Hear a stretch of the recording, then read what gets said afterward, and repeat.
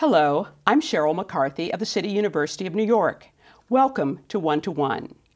Each week, we address issues of timely and timeless concern with newsmakers and the journalists who report on them, with artists, writers, scientists, educators, social scientists, government leaders. We speak to each one to one.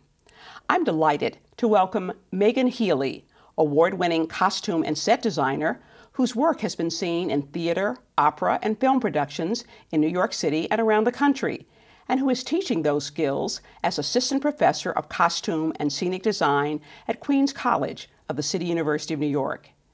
This semester, she and her students have gone underground, where they are interviewing the city's subway riders and collecting stories about their below-ground experiences for a play that will use puppets and is based on Dante's Inferno. It's called Subterraneo, a cruel puppet's guide to underground living. And Healey says the stories collected so far are funny, profane, and moving. Welcome. Thank you. Your parents were not in the theater. So how did you develop an interest in theater? You know, something that I say to my students a lot about people who want to pursue a career in theater is that I think that in many ways, as much as it's a profession, theater is also a calling, and that people who feel that calling begin at a very young age. I read an article in the newspaper when I was 5 about the Virginia Shakespeare Festival having public auditions that they were opening to the public. They were doing a medieval mystery play called St. George and the Dragon, which is a very well-known early play, and they were opening it up to the public, and they were using members of the community. And I read it in the newspaper when I was 5. I asked my parents if I could go and audition because it seemed like something new and exciting. I had always liked games of pretend. A constant complaint from my school growing up was that I wouldn't get out of the dress-up corner. I wouldn't stop making up my stories long enough to do my math work and so forth. So I asked my parents if I could go, and of course my parents, not being theater people, had no idea what they were getting themselves into, so they did agree We'll indulge to take her. me. Yes. I think if they had known what the future would bring, they might not have done it. But my father took me to the audition, and he had to read a Shakespearean sonnet, which he was really horrified about, a 5-year-old doing something like that. So he was rehearsing with me in the hallway, and all these adults were going in and giving these really terrible auditions and couldn't pronounce the words, and my father was helping me, and at the same time he kept trying to urge me to leave and saying, "Isn't this line long? Aren't you tired? We can go, like we should leave." But I wanted to stay because I wanted to have my turn. And when I finally had my turn, to the amazement of everyone, because there weren't actually children there, it was mostly adults and teenagers, I actually read the whole sonnet, pronounced all the words, and did a really good job. And so they created a part for me in the play, because they didn't really have parts for children. And so they made me a jester. And I only had a few lines. I had a really great jester costume and a mask, which was my favorite part about it. And from that time on, I was... You had the theater bug. Yes, I was in love with the theater. I did all the community theater that I could growing up. I got really lucky.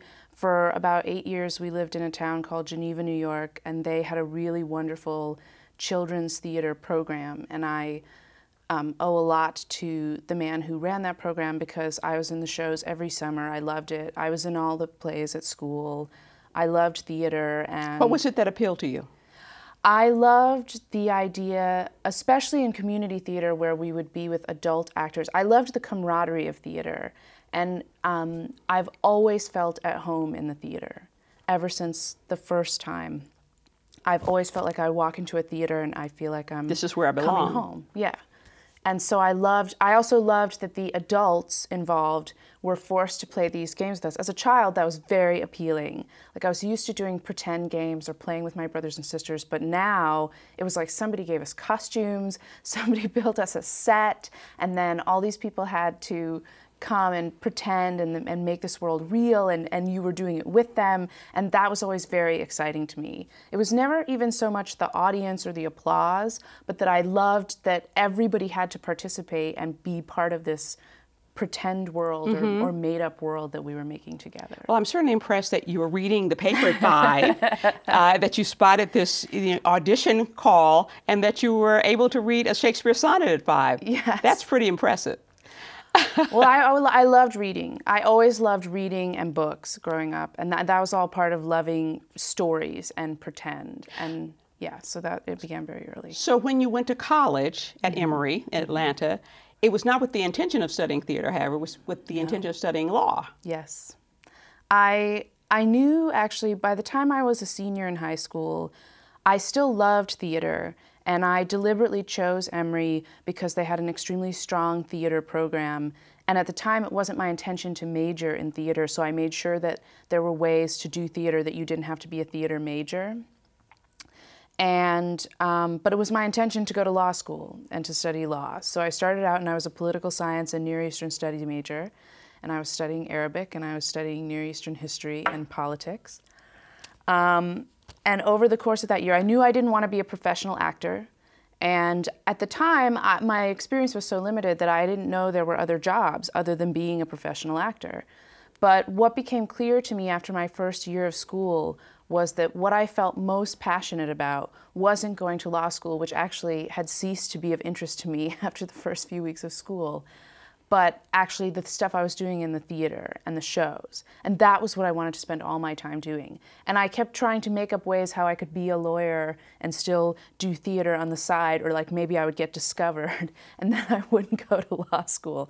And I came to the realization that probably instead of just like waiting to be discovered at law school, that I should actually just find something in theater that I was really good at and pursue theater as my career and put my passion into it.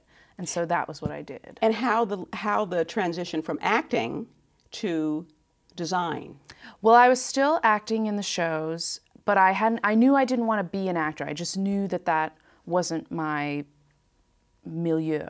So I started to explore other aspects of theater, and Emory has a very collaborative program that's very oriented towards the students learning all aspects of theater. So we wrote plays, we directed plays, we designed plays, we collaborated in our student theater groups, we had the opportunity to work on shows for Theater Emory, and there were also all of these seminars that they would have about different aspects of theater. And what happened was, the second year when I had decided to major in theater, I started taking the technical theater course that they offer there. And so I started building sets, and I found that I really liked it. And I really liked painting, and I really liked conceiving the sets and building them and working on them. And I also made money in a part-time job working as an electrician for the lighting designer, and I found all of that really fascinating. And I happened to go to a seminar that featured Ming-Cho Lee and John Conklin speaking about the future of design. And they were showing their work, and they were talking about how designers think and how they work and what they really do and how they influence a show. And it just clicked for me in that moment watching the seminar that that was really what I wanted to do, and that those professionals were doing something that combined all the things that I really liked about theater, because you can't be a costume designer and not love acting and actors and what they do. You work so closely with them. Right. You help them to physicalize the emotional work that they're doing on a script. And you have to think like a director, and I really liked directing. You have to think about how to solve the problems of the play through visual media. And you had to be a dramaturg and do lots of research, which I loved. So I realized that that was what really combined all of my interests. And so from that point on, which was about October of my sophomore year, I just started single-mindedly pursuing design and taking drawing class, taking all the design classes I could, Right. building all the sets that I could get my hands on, helping to build other people's sets, and starting to solicit work from other people in Atlanta. So you graduate from Emory. yes. And you come to New York. Yes. To NYU, to their Yes. theater program. And how did you get your career started? Yeah, how did you find work as a designer? You know, we know it's notoriously hard for actors to find work in the theater. How about as a designer? It is just as hard for designers to find that big break. I guess I would describe it as a combination of really, really hard work and good fortune, which was that I worked really hard and scrounged and worked on any play that anybody would offer me. For $50 in a MetroCard, I would design their show. And I did things for the Fringe Festival in its early years. Lots of off Broadway shows, small shows. And what happened was, as with designers, as with actors, I started to build a reputation. And so slowly, slowly, slowly over those years, I started to get bigger and more important projects. And then I started to work with directors whose careers started to take off. Yes. And then I started to work with them in regional theaters. And so that grew another part of my career. And I also dabbled in other things, like I did a TV movie for PBS. And that was actually because the woman who was the production designer went to school with me, and she really liked me, and she was doing this biography of F. Scott Fitzgerald with all these reenactments that needed costumes, so she offered to have me do it, and that exposed me to another market. And so everything sort of grew out of everything else, but most of all, just by working hard, doing the best that I possibly could with each project, and also by connections, making friendships, making connections to other designers, other directors, did you actors. Were you able to support yourself doing this, or did you have to do a waitressing job or secretarial job? I've actually never waited tables. I did work for a time in a company that doesn't exist anymore, Dodger Costume Shop, and I was an assistant designer in-house, and that meant that I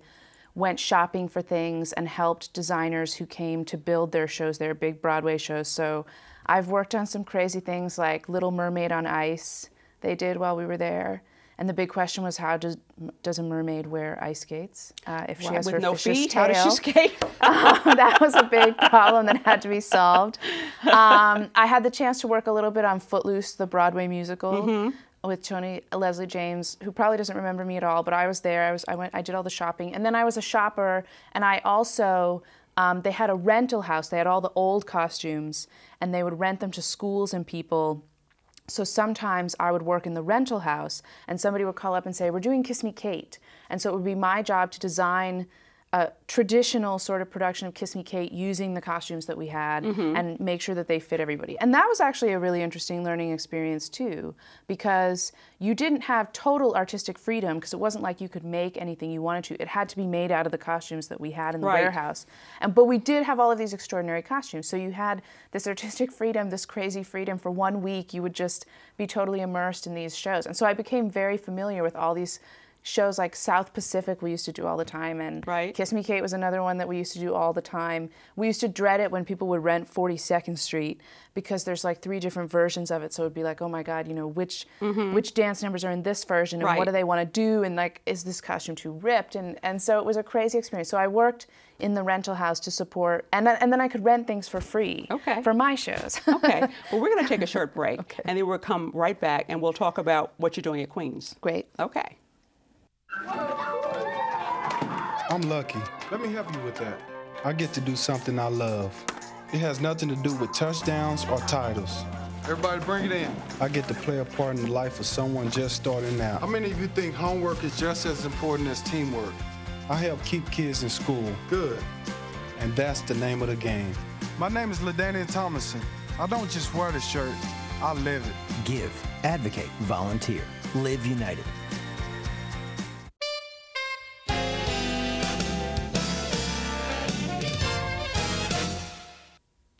Welcome back to One to One. I'm Sheryl McCarthy of the City University of New York, and I'm speaking with Meghan Healey, Assistant Professor of Costume and Scenic Design at Queens College. Are there a lot of students majoring in theater these days? We have about 60 majors, which doesn't sound like a lot, but we service actually thousands of students who take our different classes for different reasons. I think a lot of students are concerned, and it's a question we actually get from a lot of prospective freshmen, is, what can I do if I major in theater? What job can I get? And obviously the economy is on everyone's mind, so students want to know, why would I major in theater, or what kind of jobs can I get? The fact of the matter is, you know, I really think that people who are called to do this work, or people who have a passion for it, are going to do it, regardless of the economic situation. Sort of like whether you're in journalism, or whether the ministry, or art. I mean, let's face it, even working at Goldman Sachs these days isn't a for sure job that, that you might think are in finance. So we say to students, well, the economy is bad, so you might not be able to do anything depending on what it is, but if your passion is theater, then you should pursue it. But I think one reason that we still get a lot of students who take our classes is that theater classes do have a value even for students who don't necessarily have any intention of becoming theater artists. One thing that I tell students about my design class, which also fulfills one of our core requirements of our general education curriculum, is that taking these classes is about learning to think in a different way. When you take a design class, you think using your visual brain, which is different than what we're used to, using our verbal brain, using words to express ideas. In a design class, you use images to express ideas. So you're opening up a whole other part of your consciousness and trying to tap into things that are in your brain and essentially use creative problem solving. And what I say to a lot of the kids in the beginning level class is that it really doesn't matter what your major is. It can be chemistry or journalism or history or theater. Creative problem solving is a skill that anybody can use. And so by taking these classes that sort of stretch your abilities or push you to think in ways that you've never done before is a way of training your brain to think creatively and to be able to expand your personal knowledge. What don't people know about scenic design that would surprise them? I think what people don't know about scenic design is that nothing that you find on stage or in the audience is ever an accident. Even the choice to have a play in a proscenium theater is a choice that gets debated and discussed endlessly. Everything on stage is deliberately chosen and selected to enhance your point of view about a play. And I also think that a lot of times people don't realize how strongly design influences how they feel about a production or a play. And how they experience it. Yes, how much it actually subconsciously informs you about what you're watching and how the artists who created it want you to feel about what you're watching. You say that puppetry is one of the oldest and most subversive performing traditions. Yes. Tell us about that. Well, puppetry is actually one of mankind's most ancient art forms. They've found evidence of terracotta puppets in Greece, in Aztec civilization and other Native American civilizations. The earliest puppets were totems or fetishes that were used by shamans or witch doctors in early tribal cultures. So for a long time, human beings have had this impulse to recreate themselves in this art form that has grown and evolved into puppetry. In a lot of cultures, puppetry was one of the last refuges of political satire. Puppets could say things that people might be jailed or even executed for saying, but puppetry, and because they were puppets, they could get away with it. So it's always been a very political art form from the beginning, even things like Punch and Judy, all the way up to today when we have bread and puppet theater and things like that. So it's always been a very sort of outspoken art form where people can say things that they might not be able to say even in a play. Now, I know that of at least 2 plays on Broadway now. I think of Avenue Q and The Lion King that use puppets. Yes. And I mean, is that the reason they use them, because the puppets can say things that they're not going to say, or is it for some other reason?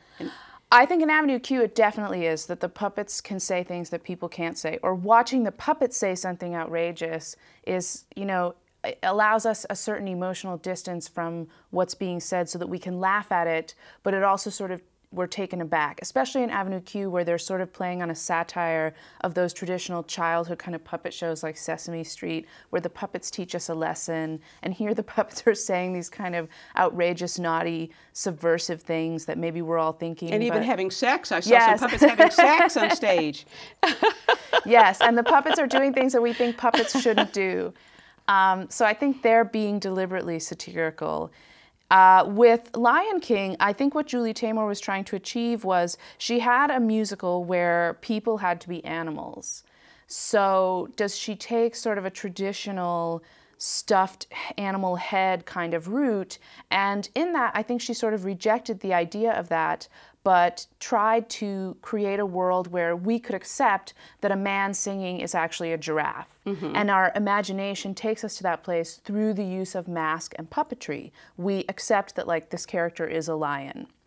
But obviously, the lion is also a person. You know, there's a story that's sort of a human story. So I think she's exploring that through puppetry and letting our imaginations take it over and make it more believable to us in a way that we're telling this story about a lion and a snake and a, you know, etc. What was the genesis of the subway puppetry piece you're putting together now? You know, as an artist, I've been living in New York City now for almost 15 years, and taking the train for that whole time. I've actually never owned a car. And so I ride the train at all hours of the night and day. And, you know, as a result, anyone who can ride the subway at 2 a.m. will tell you that most outrageous things happen on the subway and can happen at any time of the night or day. So, you know, sometimes I would tell my friends these stories of things that would happen to me on the train. And, you know, being theater people kept saying to me, you should make a play about the things that happen to you. You should make a crazy play about all the stuff that's happened to you on the subway. And in the past couple of years, I've become interested in wanting to do some of my own work. As a designer, I do a lot of new plays, and I really enjoy that, and I find it very satisfying. But in the last couple of years, I've started to think about what could I do that would be my own original work. And so it came to me one day as an inspiration, like not long after a friend had said something like that to me about one of my stories about riding the train. I thought, you know, I should make a play about riding on the train. And then I started to think about how would I do that, and would I just tell my own stories? And then that got me interested in the idea of trying to get other people's stories, because I felt like there's a lot of great stories out there about the subway that are sort of happening every day. And how the puppets fit, and how do puppets fit into this? My interest in puppetry has been growing in the last couple of years as well, and that just came together as a synergy where I felt like maybe this is the right story to be told through puppetry, because of the surreal quality of the story, because of the outrageousness of the story, and it would be wonderful to merge my interest in puppetry with my desire to tell these stories about the subway, and so it seemed like a natural fit to me, the two things. So you have students out there now who Yes. are interviewing people in the subways, Yes. right? How long have they been out there? How long are they going to be out there? They're going to be out there at least through the middle of June, and they've been out there since the end of February. They've been going out there every day, interviewing people on the trains, on the platforms, on the street, trying to collect interviews. We'd like to collect as many as possible. We've got about 30 or 40 interviews now. We also have a Facebook page, which is Cruel Puppet Collective on Facebook. And we've had people write in with their stories there onto our discussion board. We have a blog called The Cruel Puppet Collective. And we have the students collecting stories, just interviewing people using video cameras and small microphones on the subway. So you have one of your characters here, Yes, right? I do. Who's this? This is Homeless Bob. Yes, I've seen him. Yeah, a lot of people have said, I know him. He's on the A train. So this is Homeless Bob. He's one of the main characters of the story. We have two main characters. One is the commutrix, who is a silent, everyman character.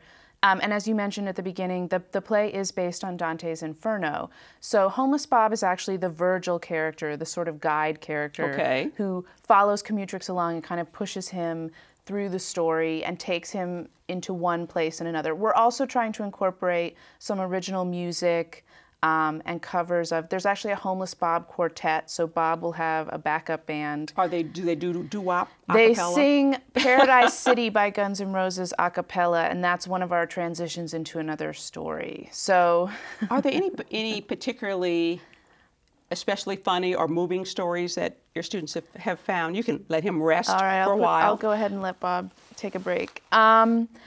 There was a really great interview that the students did with an older man who was on the train, and I'll just call him Gilad, and what they had interviewed him, and he'd been riding the subway for 40 years, and they asked him what was memorable about the subway, and he said that he didn't know what was memorable, but that everyone on the subway is alone. Wow. Which is true. Yeah. Yeah. Everyone is in their own world. And he said, everyone who is here right now is alone. Everyone sitting here is alone. And he just said it very simply. But the audio of the interview is very powerful. We'd actually like to find a way to use the audio in the piece. But it was, he totally, I mean, the students were really taken aback, and it really transformed our thinking in some ways to have somebody state it in such a plain way. Right, but right. Yeah. I mean, when I think about subway stories, I sort of think of a musical. Yeah.